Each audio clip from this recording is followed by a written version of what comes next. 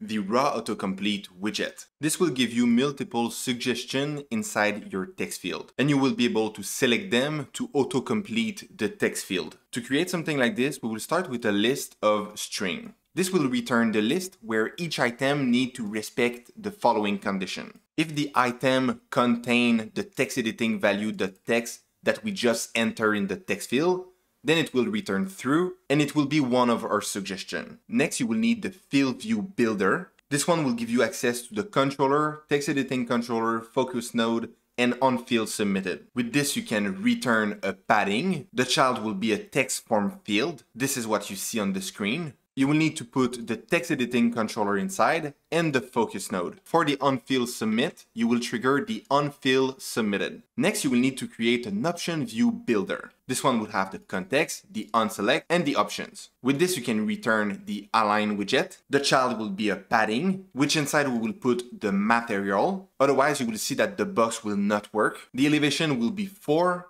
The sized box will have a height of 200. This is the height of the box. The child will be a listView.builder with a padding, and the item count is the options.length. The item builder will have the context and the index. With this, you can create a variable option, which will be options.element@index. And we will return a gesture detector. When we press on it, this will trigger the onSelect with the current option. And the child will be a list style with the title text option. And with all this, you have created the RawAutoComplete widget.